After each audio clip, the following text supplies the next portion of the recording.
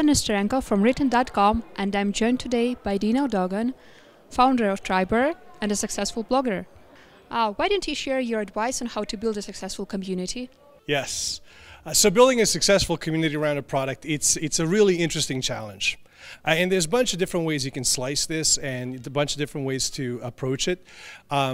But if I had to kind of summarize it, it would be two things. It starts obviously with the product, and if the product is solving a real problem, and if it's doing it effectively, and if it's solving a real problem effectively and efficiently, you just won a huge battle. That's a tremendous foundation to build a community from, right? And then understanding what the product and values of the community actually are, like kind of deep values, if you will. So to give you an example, Triber is all about collaboration and reciprocity, these deep human drives. So you can build content for the community that reflects those values. And I think that's a great way to sort of band the community together and share in a culture. And you're going to make mistakes. You're going to make a lot of mistakes, and your community, especially if they love you, especially if they're dedicated to you, they're going to yell at you, right? They're going to tell you you suck, right? And then that's an opportunity for you to listen, to solve their problem. And, you know, Triber's a small operation. We're resources-wise, we're very stretched.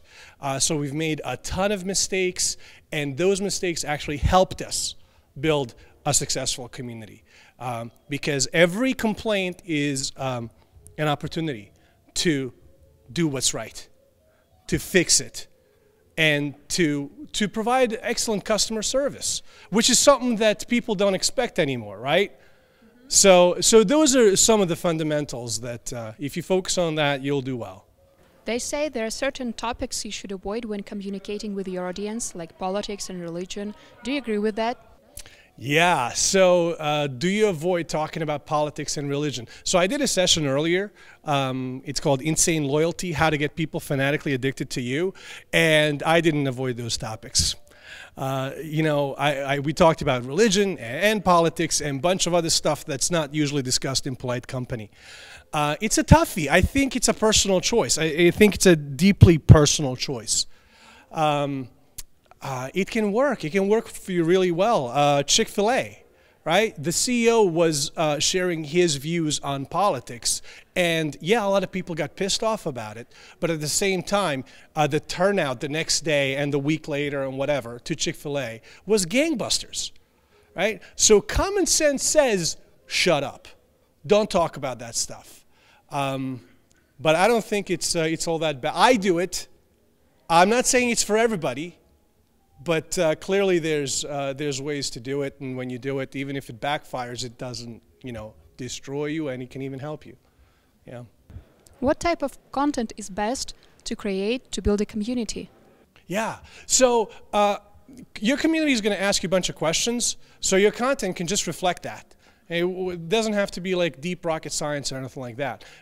They have a problem, they don't know how to use a feature, you write content that explains how to use that feature, or why that feature exists, right? And then going back to sharing values, common values of the community, that's really important because it helps with the culture. Highlighting people in your community.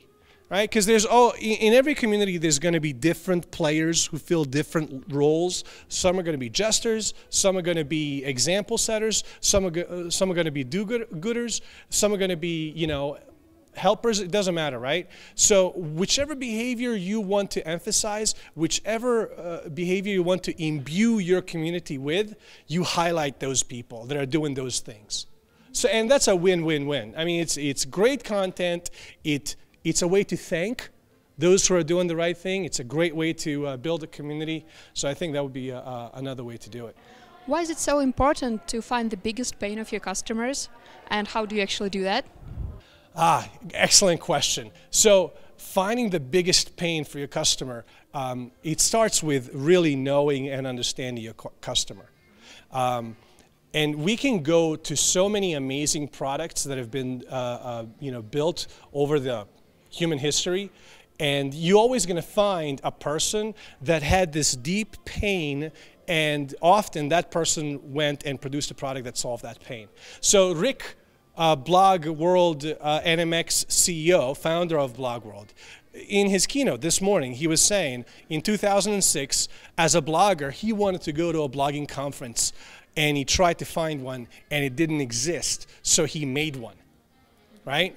So Akiro, gonna butcher his last name, so I'm not gonna say it. The CEO of Sony in the 80s, right?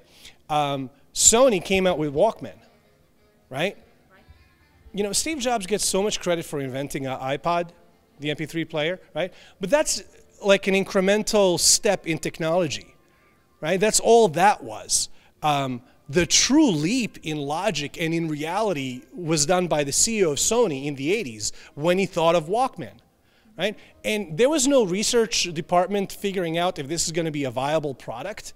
He needed something to take on his flights, to listen to his operas and whatnot. He was into classical music, and he wanted a portable player, so he asked his engineer to make him one. And, you know, there was no, you know, is this going to work? They just released it to market. The day before Walkman was released, no one knew they needed a Walkman. The day after, everybody knew they needed a Walkman. You know, so he was solving his own pain. And that's the best way to do it. The second best way is to talk to your customers. Talk to your target audience. And when I say you, I mean you, the person that sets the vision for the product, for the brand, for the company. Because if you have somebody else do it, it's like playing telephones when you're kids, right? There's so much fidelity lost by the time it trickles up. The information trickles up from the target audience to the people who are doing, I don't know, focus groups or whatever, to the agencies, to the management, to the CEO and vision setter, right? There's so much fidelity lost in that process. You, the person that's creating a vision, needs to talk to people. High touch. Get out there, shake some hands, kiss some babies. Yeah. How can you use this pain when creating content for your customers? It all goes back to you have this product, it solves a real need. You need to highlight the solution. People will often, there's a solution, but they don't know it. You have the solution, but they don't know it. So now it's really the question of how do you get the word out, right? And obviously, if you're a business today, you want to exist online, you need a blog. And I'm going to plug Triber now. We've built Triber to help you get the word out, right? So you have a product, it's solving a need. The challenge is not really creating the content because, you know, it writes itself, right? You explain what it does, what pain it solves. But how do you get people to see it, right? And then to use it. And, you know, Triber helps with that. Dino, you're the founder at Triber. Can you tell us more about it? Yeah, so Triber, we call it a blog amplification platform, but it's the only social network that's built from the ground up for content creators. Because we are content creators. I'm a blogger. My co-founder, Dan Christo, he's a blogger. His sister's a blogger. His mom's a blogger, right? SEO takes forever. You know, and big players in the space always have the upper hand. So how does someone who's not technical, how does someone who's just starting out get their blog noticed? That was the question that we needed to solve. So our mandate is to solve big problems for little bloggers. And yeah, that's what Triber is about. It's really a social network for bloggers. Dino, you managed to build a large community around Triber. Can you share your action plan with us?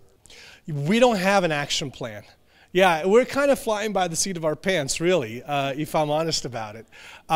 There's few things that have come naturally to us because we are bloggers, we are content creators, right? So we just write about stuff that comes to our mind, or people just force us to write because they keep asking the same question over and over again. So it's like, okay, fine, I'll answer it, right? You write a blog post about it.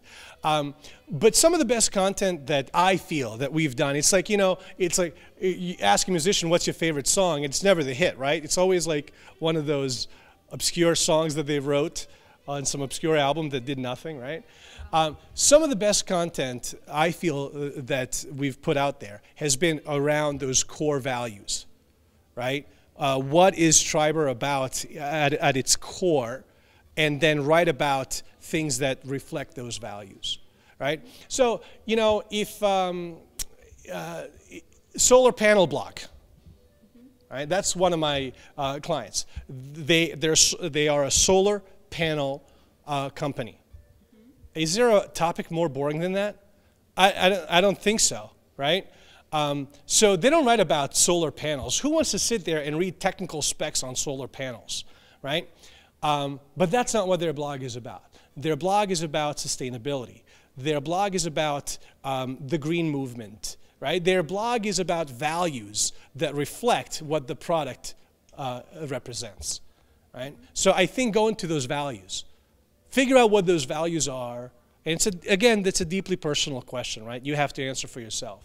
What are those values? And then share those values. And then people who share those values with you it'll resonate with them, right? I think that's a great way to go about writing content. Dino, thank you for sharing with us. It was a very insightful interview. Thank you, Helen. And thank you for watching Written.com.